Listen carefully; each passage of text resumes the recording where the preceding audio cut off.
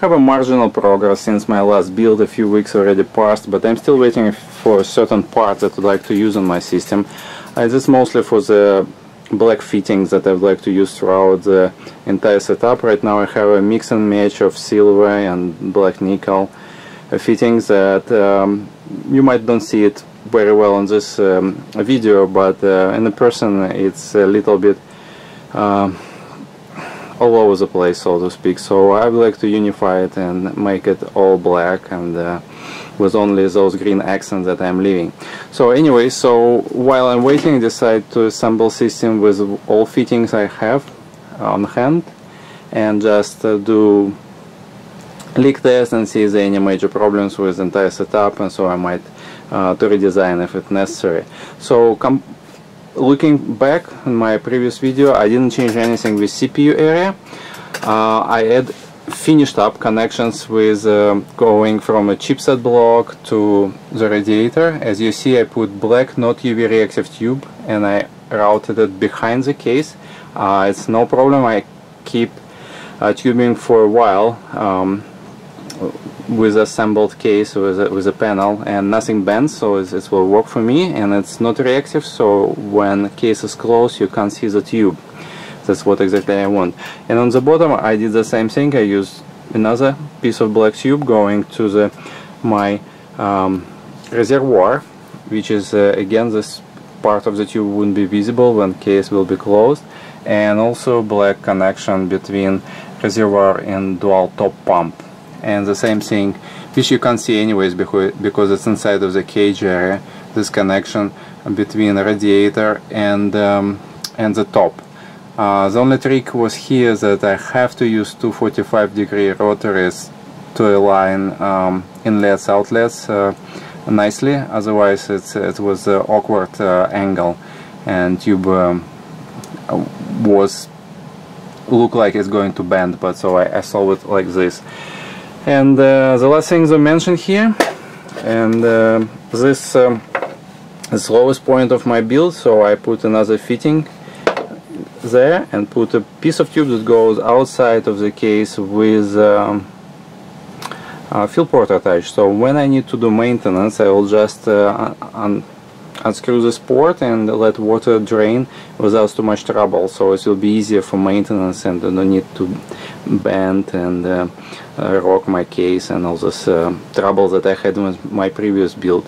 And fill port to fill the system with the highest point of my reservoir goes outside as well with black tube.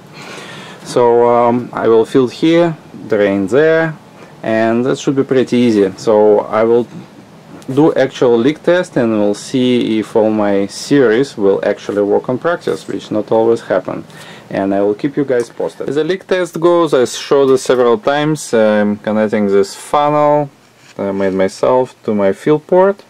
This goes directly to reservoir. I fill reservoir full, and I use external power supply to power up the pump. So I turn pump on, make water go through the system, so it push air out, fill the reservoir again, and continue until the entire system will be full. So it's simple as that. And while doing this, I observe if there's any leaking.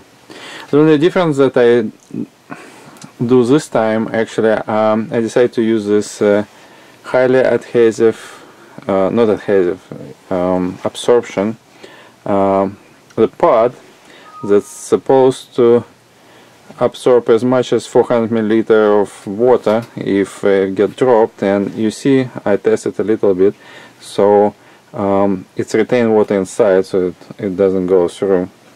It's pretty nice. So you can use such things instead of usual Bounty, which is not as great comparing with this one. So we'll see how it goes. I don't observe any leaks now, so we'll continue filling the system up and we'll see if everything works fine. It took me 4 or 5 refills to completely fill the system. So you see there's some bubbles still going on because I just powered this up. So what your procedure is now is you're looking all your connections and you look for immediate leaks if you have a major mistake.